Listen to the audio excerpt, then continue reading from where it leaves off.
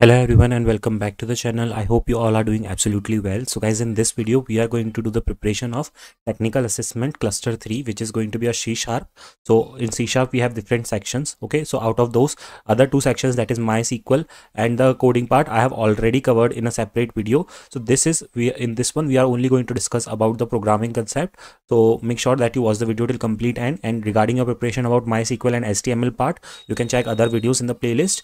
Okay, if you are new to my channel, make sure to subscribe to the channel if you haven't done yet, because I regularly post these kinds of helpful videos for all of you. There is this complete playlist on Cognizant Preparation, which will be very helpful for your upcoming GenC preparation. So make sure to check this too. There will be a lot of previous year questions that are discussed in this playlist. Okay, so let's now start with our today's video. So let's start with introduction to C# programming, and then we will move on to the code snippets. First of all, C# is modern object-oriented programming language developed by Microsoft as a part of the .NET framework. It is widely used for desktop application, web development, and game development using Unity. Some of the key features of C# that we have are object-oriented, supports encapsulation, inheritance, and polymorphism. Type-safe, prevents type mismatches, improving reliability. Next is automatic garbage collections, manage more memory efficiently. Cross-platform with .NET Core, C# application can run on Windows, Mac OS, and Linux. Okay, so let's now move on to problem solving part, where we will look at the coding part also. See, first of all, understanding the problem statement is important. Okay, so you have to understand the requirements and expected output, what it is expecting. Break down your problem into small logical steps and try to achieve them. Choose the right data structures and algorithm, and write the efficient and optimized code wherever possible, because that will pass all your test cases and your code will be optimal and will run in the least amount of time. Now let's see this code that we have, which is finding the factorial of a number. Okay, so how can we, okay, first of all, let me tell you how to find the factorial of a number normally in mathematics. So if we have 3 as the number, what we will do, 3 into 2 into 1. So we multiply the number with one smaller number, and then we will do this until we reach 1. Okay, so that is the basic concept. What we are doing here is we have created a recursive function, okay, to calculate the factorial. So this is our recursive function, static int factorial, and then we are mentioning the number for which the factorial needs to be calculated. Then we are checking if n is equals to 0. This is our breaking condition or base condition, because 0 factorial is 1. This is also getting satisfied, and also whenever we reach 0, we will stop like calculating, and this will be our breaking condition to come out of the loop, okay, or function. So see, this is the base condition. Then what we are doing is, if it is not 0, then what you need to do, n into factorial of n minus 1, which means you have to recursively call the function. So 3 into factorial of 2, right? Then again for 2, it will be factorial of 1, right? So, and then for 1, it will be factorial of 0, and we know factorial of 0 is 1. So this will return 1. So 1 into 1, 2. So this will return 2, 2 into 2, 4. And in this way, we will get the output, okay? So this is our main function. Okay, here we are just taking the input, okay, from the user and displaying the result, okay, in this way here. Hope you have understood it. Let's move on to the next one now. Here we are looking into a code for searching algorithm. Okay, in searching we have different types of algorithms. So first one is our linear search. Linear search is basically nothing, like if we have an array like 1 2 3 4 5, what we will do, we will search one by one, okay, onto the entire array, and whenever we encounter any our key which we are searching, we will return that, okay. Basically the position of that we will return. So first what we are doing is we are iterating through the array, okay, here, that is the for loop. Then we are checking if the element is matching the target, okay. At every point we are checking, return the index if it is found, okay. For example, if we have reached at this point and our key was also 3, so we have to return the index at this position, which means you will return 2, okay. If not, even after running the entire loop, if the key is not found, then you will return -1, which means key is not found, okay, whatever you are searching. This is our main function. This is the same sample array, and this is the key that we need to find out.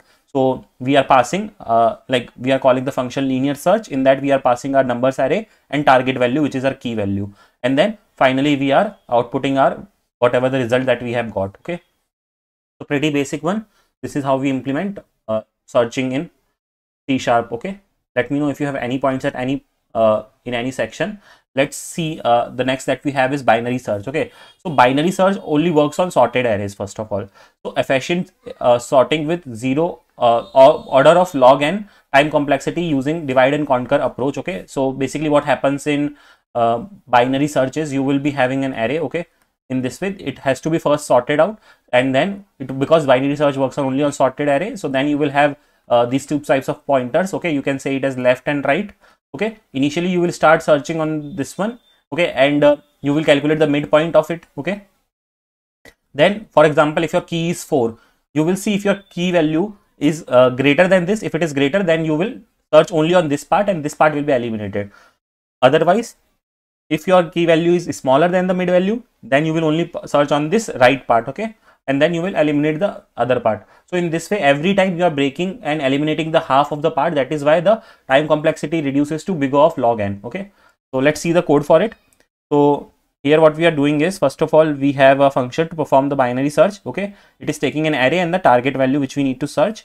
Okay, then here we are calculating the mid index. As I told you, right, we need to find the mid value. So we are calculating the middle index. If target is found, okay, which means if array of mid is equals to target, which if this is only our key, then what we will do, we will just return this value only, which is because this is only our answer value. If not, we will check if our array of mid is less than target. If yes, then we will move right side. Okay, if not, we will move to the this side. Okay, the other side. So this is the basic logic. And if at the end, even after doing everything, if we don't got anything, which means our key is not present in the array itself, so we will just return -1. Okay, and this is the main function. We have a sorted array, we have the target which we need to search, and we are calling the binary search functions by passing numbers and target into it, and then finally we are logging the result that we are getting returned from the binary search function. Moving on to the next one. Now we have another sorting algorithm, which is bubble sort. Okay, so in bubble sort, basically what happens is bubble sort compares the adjacent elements and swap them if they are in wrong order. For example, like if you see, this is sorting. Okay, basically not searching. So for example, if you have 4, 2, okay, and then 5, 6, anything. So what it will do, it will take 2, and that it will be comparing. Okay, these two. Okay, in it will sort these two first and arranging them. Then it will move on to the next two, and in this way it will keep on doing it until we get the sorted array. Okay, so let's see what is happening here.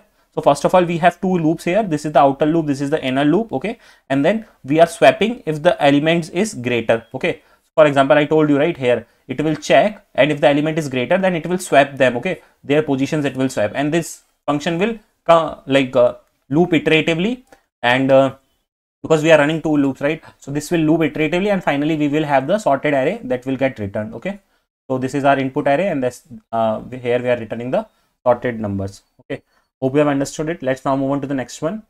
String handling in C#. Okay, so let's see how string handling works. So see, for string handling we have few like functions. Okay, in C#. So string handling involves operations like concatenation, searching, and manipulation. What is concatenation? For example, if you have two words, right, okay, the and the humble. So what is string concatenation? If you concatenate these two strings, it will be the humble. Okay, so something like that. So common string operations are string.concat. It combines multiple strings, as I gave you the example. Next is string.split. It splits the string into an array based on the delimiter. Next is your string.toUpper / toLower, which means it converts the string either to a lowercase or to uppercase, whichever function we are using. Next is your string.replace. It replaces the occurrence of a substring, and string.contains. Checks if a string contains a specific substring or not. Okay, so see here what we are doing, text to uppercase, basically converting it to uppercase. Here in this one what we are doing, lowercase, so basically converting the string to lowercase. Here what we are doing, contains words, text.contains. Okay, so whatever the string that we have, that is this one, we are checking if it contains the words world or not. If it is, then we will get the true as the output. Next is your replace the text. Okay, so in a string, if we have a word, so we want to replace it with another word, so we are doing that. Okay, so instead of hello world, it will be hello C#. Hope you have got it. Let's move on to the next one, which is exceptional handling in C#. So see, exception handle runtime errors gracefully, basically. So using try catch only, we do the exception handling in C# also, as we do in other languages. So what's happening here is, first of all, this will be an exception. Okay, if you see, int.parse will be the exception case for us, and it will cause the exception. So once the exception will occur, it will go to the this block, okay, catch block, where handling incorrect input message. This is basically for handling the incorrect input. Okay, handling incorrect input. Next is it will always execute. Okay, because this finally will always execute at the by the end of the execution. So try block contains the risky code that we have, and catch block handles the error part. Okay, that is, example is like converting a string into an integer. And then finally block execute always, even if an error also occurs, then also it will occur, like execute. Moving on to the next one, working with date and time in C#. Okay, so C# provides date time and time span classes for handling date and time. Common operations are date time dot now gets the current date and time, date time dot add days in dates, add dates to a date, and then date time dot parse string converts a string into a date time object, and time span represent a time interval. Okay, let's see the code that we have here. So see, first of all, what we are doing, getting the current date and time. Okay, and then it is just showing. Okay, using now, we have stored the current date and time in the now variable, and then we are showing.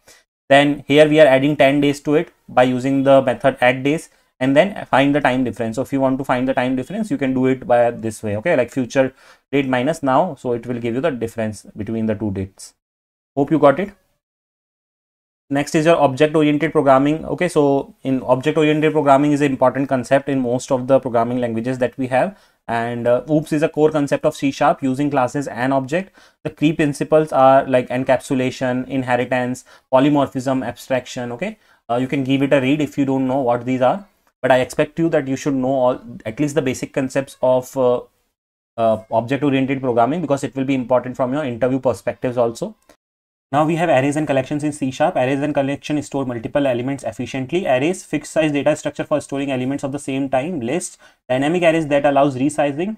Dictionaries is store key values pairs for fast lookup. And queues, first in first out they follow. Stack, last in first out they follow. Okay, so here is an example of array. First of all, you can see we are creating an array which is having 5 elements, and then we are writing the line array, and then using join we are showing the numbers. Then we have list here.